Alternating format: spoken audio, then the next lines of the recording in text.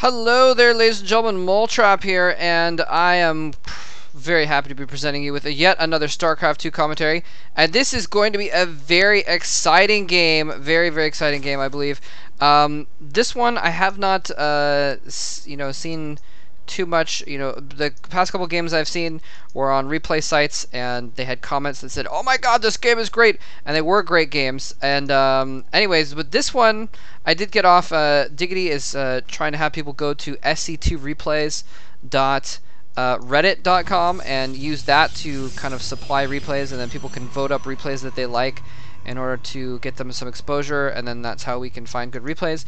I've also been going to just, gamereplays.org and gosugamers.net and going to their replay sites. Anyway, this one I found off the Reddit site, though, and it is supposedly two Korean pro gamers from Brood War, matched up against each other here in Starcraft 2. This guy, SKS, as I'm going to refer to him, I think OGS or oGssSKS is the clan, is supposedly, purportedly, Tester, the Korean professional gamer who was never really on like the top level of the game, but was on a professional team, and at the if you're on a professional team, that puts you, even if you're not on the top of the professional team scene, it puts you above all but about 200 players in the world, basically. So Tester very on a high level, regards to the fact that he didn't exactly achieve fame in the Brood War scene. Anyway, and he's playing up against someone who, if this is actually them, FantaPrime is supposedly Julyzerg, who recently did officially announce his switch to Starcraft 2. So it is very possible that this is Julyzerg, and so we're gonna have to see what happens between, at the very least, two high-level Korean players. We've got a drone and a probe duking it out here. It looks like the drone is almost dead. 12 health down to that for that drone. He's going to run back in here. The probe is down to 5 hit points as well, so he actually needed to do the running. And we've got this drone patrolling. I think he should probably just go kill the probe at this point. Wow, actually his shields regenerate hecka fast on that. Never mind. Back up to 20 shields already. Anyway, the drone marching back and forth here to stop pylons from being put down at the bottom of the ramp, keeping which would then keep reinforcements from coming to protect the expansion. Here we got a first zealot, which was chrono boosted out.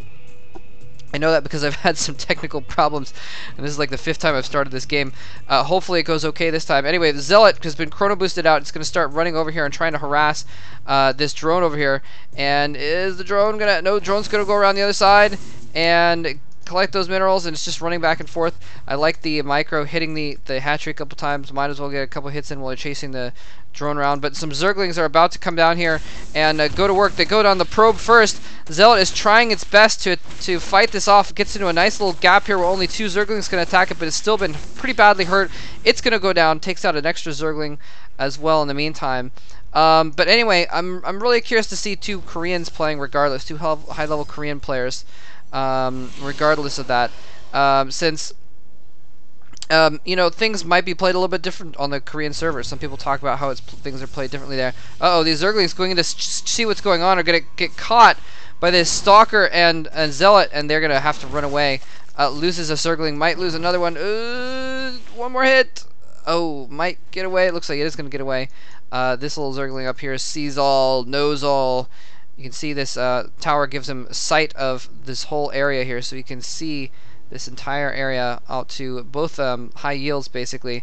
Anyway, yeah, it seems to me, I haven't been watching a ton of replays, but I did watch some of the GSL the other day, the GOM-TV Star League, I guess, the StarCraft 2 League that's going on. Huge open tournament, and it seems like at the high level, the Korean players were playing basically a little bit differently. They're playing kind of Brood War style, it seemed to me, going a little bit more towards like tech and precise builds to get certain tech out and stuff like that.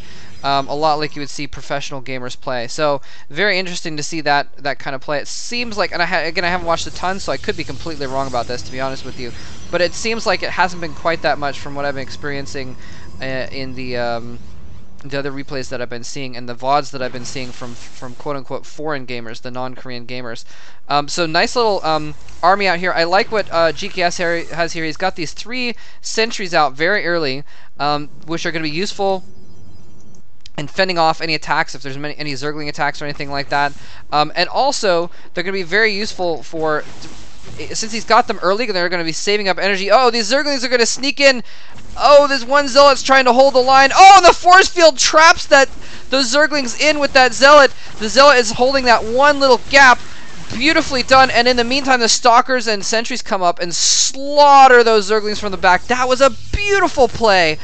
Totally Gosu play by SKS. And Fanta loses a good clump of Zerglings there. He's moving his spine crawlers around a little bit, resetting them up here. You can see casting down those creep tumors, trying to spread out his creep highway more towards the enemy. And here comes some more Zerglings out. He's repositioned both of his spine crawlers here. Uh-oh, speed Zerglings are in the mix. The Stalkers headed out a little bit ahead of time, and he uses a force field to try and force those. Wow, and he actually kind of, I'm not sure what happened there, almost like it glitched because the Stalker was stuck in between the force fields there, and managed to save that Stalker. Look at that, 8 hit points on that Stalker due to some elite Gosu force fields there. Just very, very clutch on the part of SKS. Fanta's moving out here with a lot of Zerglings, though. He knows those Sentries are a little bit low on health. He surrounds one of them, and this does look very Julyzerg, actually. The use of these speed Zerglings is very Julyzerg-esque. He's moving in here, he's trying to get a surround on these units. Doesn't get too much of a surround. Surrounds the whole army, but not any particular unit. And now he's going to come in here. Trying to do some more harassment. A couple more units warping in at just the right moment. A single Zealot is going to be a good meat shield at the last second as well. And we see a probe. Probe running around, is rallying over. Okay, basically you can see where the rallies are in this. He's rallied to the different bases to see if Fanta has any extra expansions out, basically. Anyway, look at this. So we've got 2 hatcheries. One is a lair, of course. I haven't checked the tech in a while. Oh, Spire is up. Let's see if he's making any. Oh, I've got these tabs. I forgot about that. Making 7 Mutalisks at the moment. So a bunch of mutas are coming out. I like these spine crawlers. Zerg's players have been using spine crawlers a lot more. In Brood War, they seemed like, sort of just like a last-ditch thing. You really, really needed them. And I've been seeing a lot of Zerg players in Starcraft 2 get a few spine crawlers at their front just to provide some defense and give them some support instead of just a last-minute thing. Partly because they do take so long to build.